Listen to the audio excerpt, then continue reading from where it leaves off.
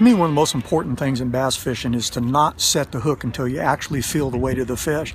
With today's technologies and the really good equipment that we have, light sensitive rods, good fluorocarbon lines, what I've seen in a lot of people, they feel the bite so quick and they're real quick to react, and they're actually pulling the fish away from the fish's mouth. So normally when I detect a strike, I'll kind of pull, try to feel a little bit of resistance, make sure the fish has the bait. So basically, never set the hook until you feel the weight of the fish. Think about topwaters. How many times do you see the blow up and pull the bait away from the fish?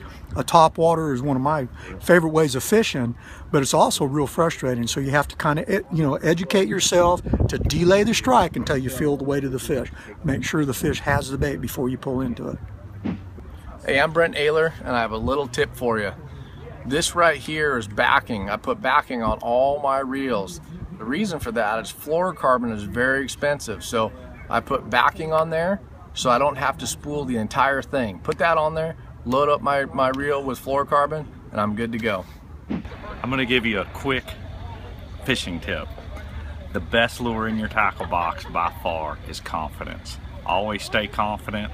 No matter if you haven't had a bite all morning, just be confident you'll catch more fish. That's the best tip I can give you. Hey, I'll tell you a great fishing tip for beginners or for pros. When you're fishing with spinning outfits, use braid on the reel and then tie a fluorocarbon leader, because braid is so user-friendly on a spinning reel, even a beginner won't get a bird's nest all day long. So that's one of the best tips I can give you. Use braid on a spinning reel. Hey, this is John Murray. You know, one thing about bass is that they live by their food, and that's where I always look for. So when you're out fishing, whatever lake, find out what they eat and where that lives, and the bass will be near it. That's always the key to fishing.